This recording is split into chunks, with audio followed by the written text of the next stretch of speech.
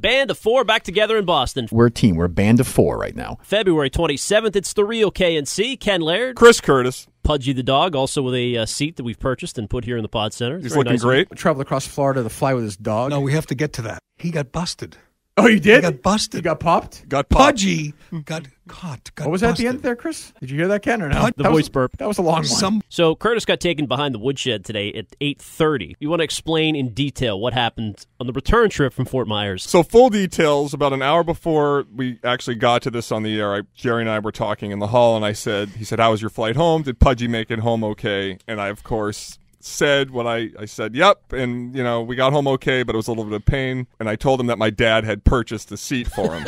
Why would you say I that? have no idea. By the way, you know what he told me off the air? This is probably not for airing. I look at Jerry, I can talk to Jerry. I like the man. And I sat back down, and I was like, pit in my stomach, when is this going to come up on the show? Oh, boy. And so, of course it did, and I was my eloquent self in describing it on the air. Yes, we were out to dinner with you guys. What? We saw the dog when we went out to the Mexican place, we saw the dog. Pudge came to dinner. Would you? But basically, we got to the airport Saturday night for our return flight from Boston, and my wife went to the counter to exchange her paperwork, which documents that Pudge is a support dog. What does your dog do for you? And not a service dog, just a support dog. A support dog. He doesn't actually have a service collar or anything like that. It's just taking forever. And so eventually I walk up to the desk, and she's bawling hysterically. And the dog? My wife. Oh. And he's the dog's a he. The dog's a he. The Pudge man's got a wiener. No balls. Balls. The guy's just saying, this isn't the proper documentation. You need to have proper documentation. Oh, man. Oh, he's giving me the riot act. He's like, you need to have the specific, what this is specifically the dog is treating you for, and you need to have the doctor's license identification number. So that little vest you got online for $10 didn't do the trick. Meanwhile, I'm like, we've had this on 3 different flights. It's never been an issue. Why is this all of a sudden an issue? Does it cost anything normally, or when you... No, it's free. Long story short, too late. Our flight supposedly is about to be taking off. Of course, it was delayed. I said, what can we do? Like, okay, whatever. Where do we go from here? How did Pudgy fly back? The old man gave him his own seat for the flight. I don't know why. It doesn't bother me to have help from my dad because it's his choice. Paid shit. We get paid shit. And the thing that, if I didn't have this career, or whatever you want to call it, this hobby, well, my interest is sports radio. I listen to sports talk radio. That's what I like to do. It also happens to be my job. If I wasn't in radio, which everything I've done in radio is because of my own doing. I don't have help from my dad. That's a lie. He's never gotten any connections in radio. That's a lie. I choose to get up at 3:30 in the morning and work in radio. Courage. I could coast. I could sit at home and not work. I could do whatever. And that's because my dad's successful. It wasn't my choice. I just happened to be lucky sperm into a wealthy family. You and Kirk. Right. You trust fund little bitch. I would be much more frustrated at someone who was in my situation, who didn't work hard, who didn't have a good job that he earned, who just sat there at his, Spalding Smells. I want potato You'll get nothing and like it. I don't know. That's why, and I'm not going to hide from it and act like it doesn't exist. It's what it is. It is what it is. My dad's wealthy. He chooses to share it with me. I'm not ashamed about it. And Curtis, shame on you. There is a little sensitivity on Kirk's part because people like to give him shit about this type of stuff. So he always likes to distance himself whenever I'm brought up when it comes to money and family. Do you know what a dick you sound like? Like, you make fun of me for having money. I would never do that. Give me a hard time. What about Curtis? Yeah. It's like low-hanging Curtis from Kirk, you're saying? Yeah, I mean, well, no, he says that to Jerry. Whenever I come up in these situations, he gets mad at Jerry for not getting mad at me like he gets mad at him. You sound like Leona Helmsley. And it's like, okay. And Jerry likes to present his hardworking background and past, right? He came from the mean streets. And I know you're a tough son of a gun, Jerry. Worked his way Grew up. up in Chelmsford, worked his way up. Yeah. Got a great work ethic from his dad, all of that. And it's all true. But I can't not, I mean, I guess I could turn it down, but why make it more difficult on myself? How hard it is just to travel home. Yeah, your wife's in a state. You're trying to calm the situation down. The one thing where I could absolutely be given an advantage would be in work. I could sit next to my dad, be a loser, whatever, click a couple buttons a day and make a lot more money than what I do. Yeah.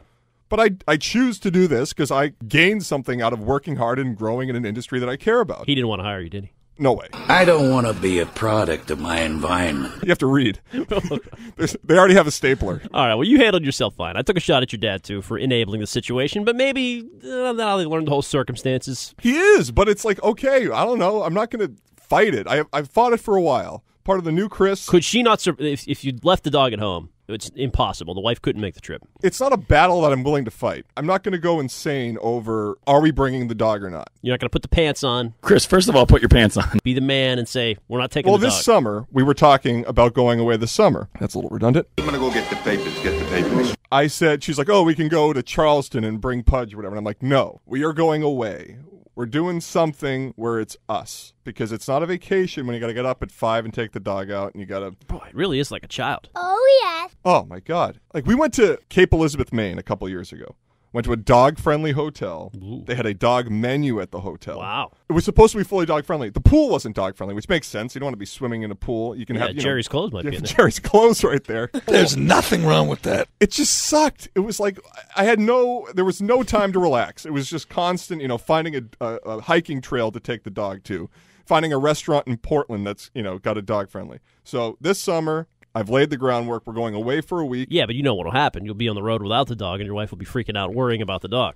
The dog will be with my parents. My parents are You can have it on one of those TVs. Oh, we'll have a FaceTime. She'll FaceTime Pudge. Absolutely, that's happened. We were in Italy. She FaceTime Pudge. I am just not an animal person as far as pets go. I'm allergic. Patty O, the producer, brought the dog in. I had a terrible Friday when you guys were in Houston at the Super Bowl, so I don't understand the pet mentality. But I hear your stories from a lot of people.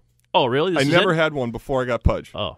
But the wife was a pet person. Yeah, wife always had a dog, and my mom's Italian. We could never have pets inside the house. Everything had to be, none of that.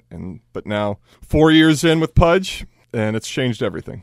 She will not embarrass you by licking her balls in front of company. Well, we had a little bit of dog talk today. The dominant two topics in the show today were, one, the Oscars. Costumes are the cost of Humes. Two, Mac Beggs, the Texas wrestler. I wouldn't be here today if it weren't for my teammates. Who is transitioning in the process of it. Really good, heated, not discussion, it was flat debate, uncomfortable at times between Kirk and Jerry from 9 to about 9:45 today, almost the whole 9 o'clock hour. A father telling his daughter, no, you can't wrestle. Pick another sport. You think, but what if she loves it? This is something she's finally good at. She finally likes. And then you say to her, you can't do it because you're a girl, because it looks weird as tradition. What if she... Sorry, that sounds sexist and you prehistoric must say no. to me. Right. If she said, I'm going to box, I'd say no. What if she wants to hunt? Yeah, she could shot. Fine. Why trapping? She wants to trap. I'm down with trapping. Reimer was in today for a couple reasons. As you described on the show, Jerry reached out to the crew yesterday, wanted a third man in because really we hadn't had Mondays have been just Kirk and Jerry, but I think they got a little tired of just Kirk and Jerry last week. Yeah, last week was a little too much Kirk and Jerry time. If you combine Houston, this was 2 of the last 3-4 weeks. It's just been Jerry and Kirk on the road. They're missing some fresh meat in they studio. Needed some fresh meat. There just isn't a ton right now where you usually during the football season you had Brady, you had Hasselbeck, you'd replay Brady, and you had a Pats game to react to. So there really wasn't room for a third person to navigate that show. Now that we're out of football season and that the sort of Super Bowl hangover is over, I think it's time to have a third man on Monday. So it was a good call by Jerry. No, Reimer was good today for his take on the transgender population. Dan Shaughnessy would say, the transgender population. He's not a big movie guy by his own admission, but at least he was there for some of the Oscar talk. He was somewhere there. You ever seen any movie at all, Alex, or no? What, from Bill Paxton? Yes. No, I have not seen any movies in. Tried a Big Short throw in. That didn't really work well. The Big Short was last year. He was correct about that. Oh, it was? Kirk's just throwing him off with misinformation. You are fake news. Anyway, the Viola Davis was probably our best Oscars segment at 6:25, wouldn't you say? I thought it was excellent. Yeah. I didn't hear it live. I saw it this morning, and there was a great compilation of the 10 most liberal moments of the Oscars last night. Mm-hmm. And I listened to it, and then we had grabbed it. It actually worked out well for a crazy sound day. We had the sound pretty much all in this morning. And when she said that the comments about... Because we are the only profession that celebrates what it means to live a life. Yeah, the second I heard that, I knew that was going to be a Jerry and Kirk special. That sets off when Hollywood pats itself on the back. Viola Davis is a really good actress. She won last night for Fences and then gave a speech where I said, this is Hollywood right here. The only profession that celebrates what it means to live a life. I mean, does that not define arrogance? Have you visited like a Jimmy Fund clinic? Or, no. People hand you scripts and you pretend. You make pretend. But I wasn't sure they would spend as much time on the Oscars flub because it's kind of a cliche thing that everybody in the country will be talking about. They like to dig a little deeper, as you know, on this show. But I think because it was so late at night, they wanted to keep everybody in the loop. It is the big story of the day, obviously, the Miss Award. There's a mistake. Moonlight, you guys won Best Picture. La La Land, or as Jerry calls it, L.A. Land. And saw La La Land. Into Moonlight. And Piper got some love this morning. Yeah, that was spectacular. Jerry was so pissed we had to come back from break. He was 1 minute away from finishing the short. I know, he only got 4:45 in. He loved it. They get the same trophy as the guy who took a camera and put it on a bunch of little birdies on a beach. I always pegged Jerry as an animated guy. Animated film. Especially the short films. He loves Pixar. It's almost as bad as Tim and Joe. Oh, was that good? Dropping jokes today. Talking about the changes, as David Bowie sang. We didn't even get to a couple of them. Neverett had a great joke about Colby Rasmus's beard. We can play here. Tampa has made as they've added former Astros outfielder Colby Rasmus. He'll be slated to start in left field. And they also reportedly signed his beard, too. It was a package deal. He can be an adventure. Props to Ryan Garvin, our overnight guy. He got plenty of Joe and Tim in the system for their debut at spring training yesterday, and that was a good icebreaker at 6 a.m. today. Oh, man, you can't get enough of the stone crab, the black grouper. No. One of the local delicacies, too, by the way. We love them. They're very pricey, though. Yeah.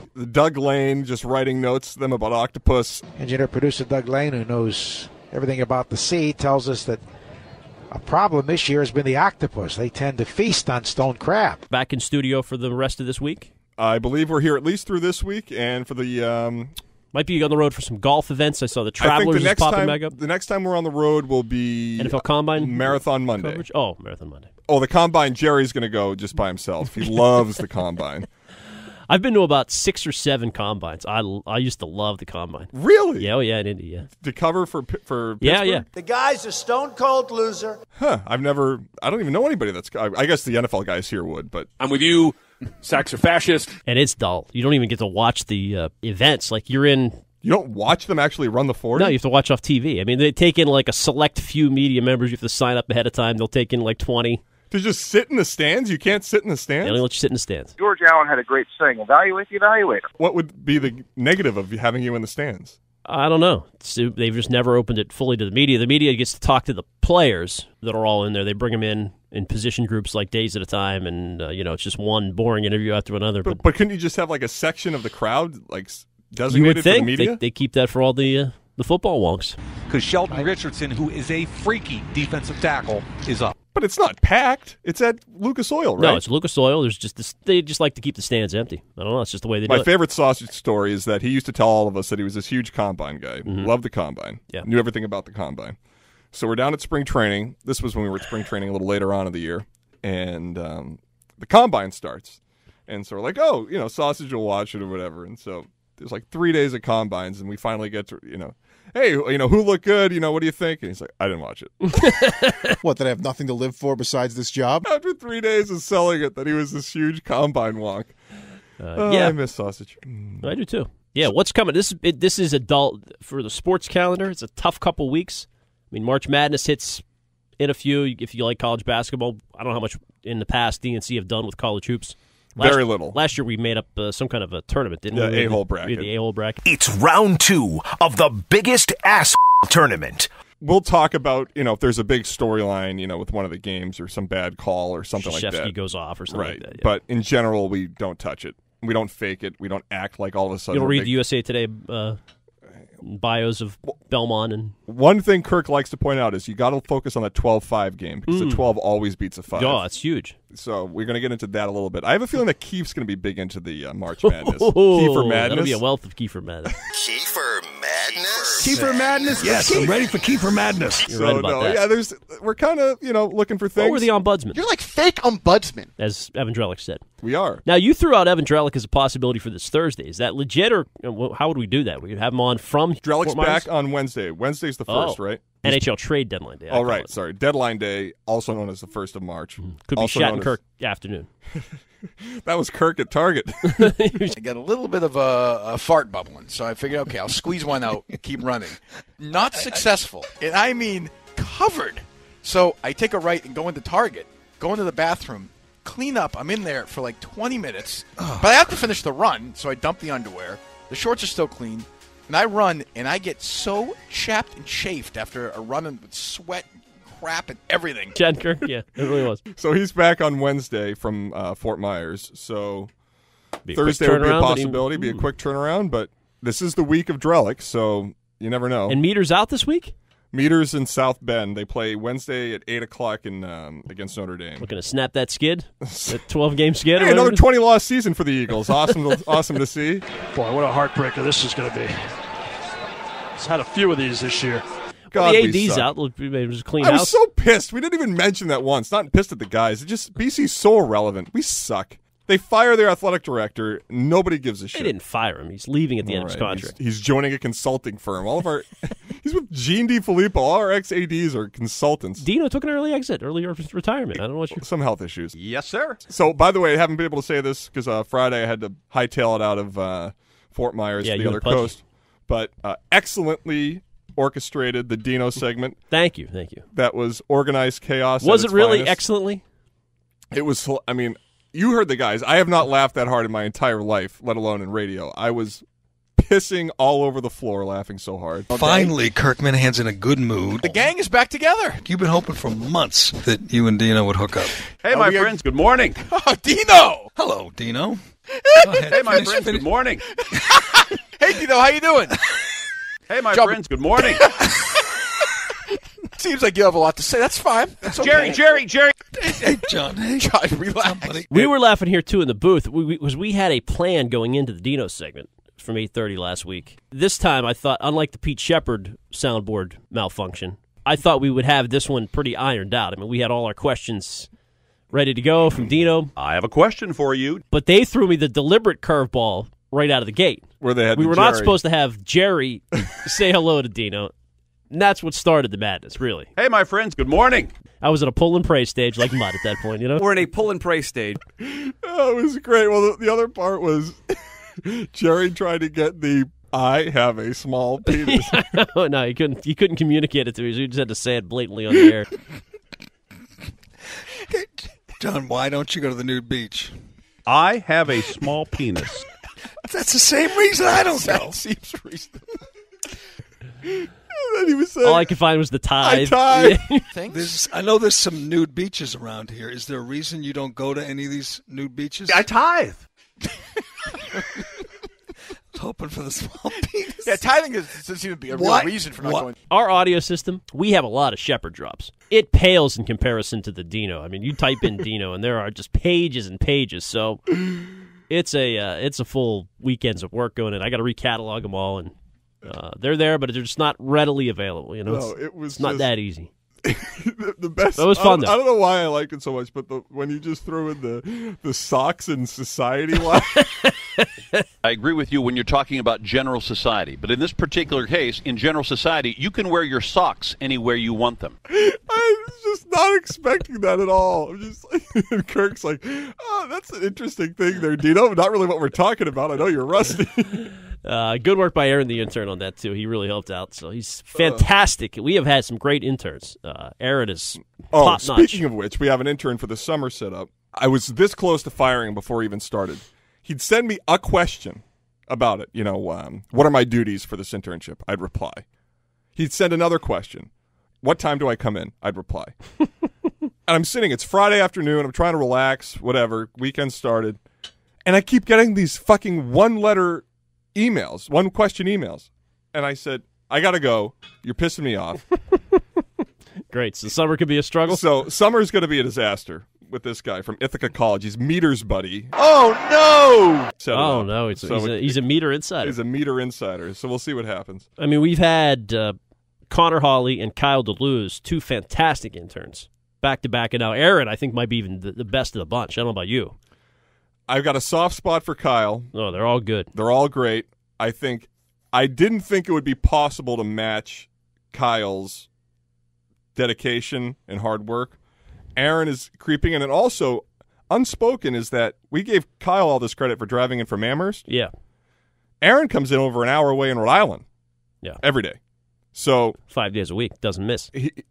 Kyle is in his sights. I don't want to give him Kyle status yet because Kyle was as good as I think I've ever had, but Aaron is on his way to Kyle's status. Tim Tully was good. Tom Greenberg was good. We've had some really good run of interns. When these guys leave, you and I are going to be getting shit on because our performance will drop off. Absolutely. That's fine. Tomorrow, we think Pete Shepard. That was a semi-booked performance. That was nice of you to throw that in there at the end of the show. Why, is Shepard in this week?